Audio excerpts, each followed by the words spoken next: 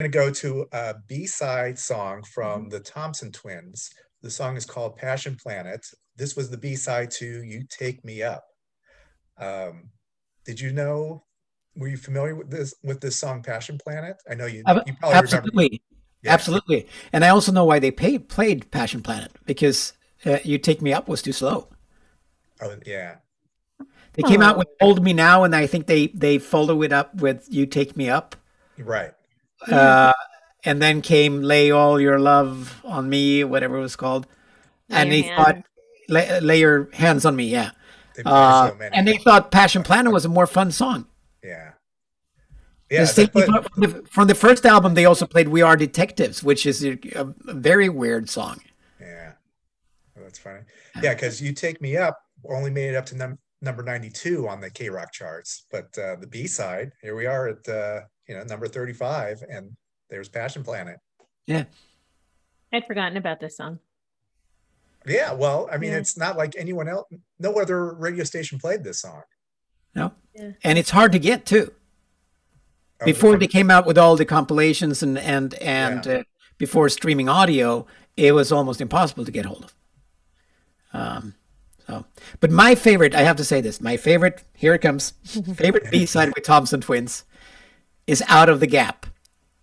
Was that a That's the B side of Sisters of Mercy, which is a ballad that came out on a 12-inch. And on the back side of that one is Out of the Gap. That's the medley of Thompson Twins that I did together with Swedish Eagle. That's the first record I oh, got released in the States. oh, nice. Okay. And it was a guy called Dave German at Arista Records that loved the mix that we had on K Rock. And he said, we're going to put that out. And then I came to Sweden that summer. It must have been back in 84, or if it was summer of 85. No, summer of 84. And I'm listening to Radio Luxembourg, which was the only pan-European radio station that you could listen to across Europe. And they had this chart show once a week where they played, the hottest music in Europe. And they played my medley, which was, to me, it was so big. And it's on the B side, and it is available. It's the only mega mix I did that is out officially on vinyl and streaming services. So that's a B side too. So we can find it if we go. We were able to hear it. Spotify or Apple Spotify. Music.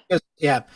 Instead of Into the Gap, which was the name of the album, it's Out of the Gap because it contained so many songs from that album. I'm writing this down because I'm going to stream this. Yeah.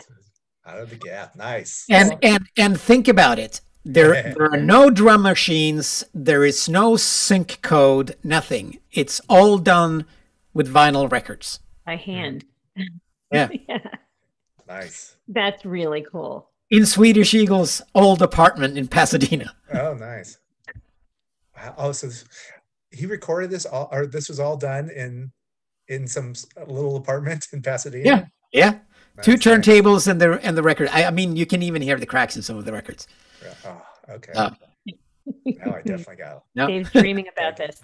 Yeah. No, that's cool.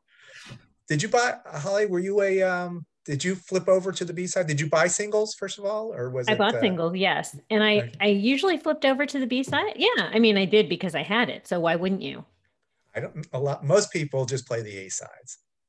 I think you Yeah. just want to hear the hits. Maybe you might give it a cursory listen, the B side, but sometimes there were some gems there. Did you have any favorites? My favorite is the obvious. I love Sweetest Thing.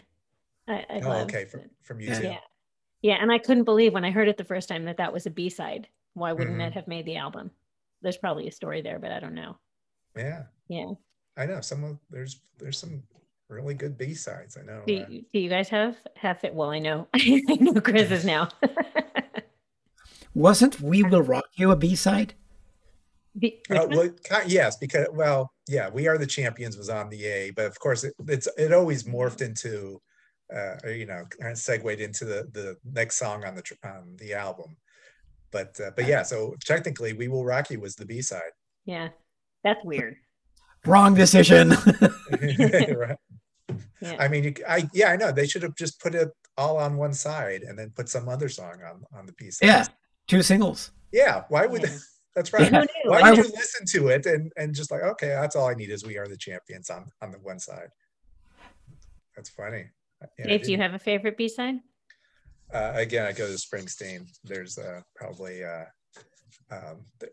on the B side of Dancing in the Dark is Pink Cadillac, which I always liked that. That was actually, yeah, Springsteen, Prince. I think he had Another Lonely Christmas was that's one of my favorite Prince songs. That was on a B side. Yeah. But yeah, in the 80s, it was Springsteen, U2, and Prince always put different songs, not on the albums, on the B side, and so I tried to collect them all.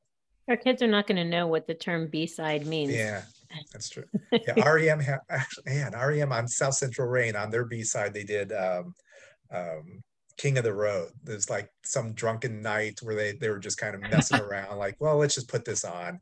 And they apologized later for, I don't know why we even put this on the B side, but it's just wonderful just to hear these guys just kind of goofing around the studio. So that's a fun one. I have a lot of fun B sides. I enjoyed buying singles. I miss buying singles and discovering like something that like, this is only for fans. You won't, no one else will know about this. But now they release everything. Well, I'm a synth guy. I loved Depeche Mode, and then I loved Yazoo, or Yas, as they would call it in the States. And the B-side to Only You is Situation, which is a great song. It's a great song. Yeah. Yes, that's also another one I can't believe is a B-side. True. Yes. Yeah. So that's good. Maybe I'm going to revise my feelings about The Sweetest Thing. I'll go with Situation.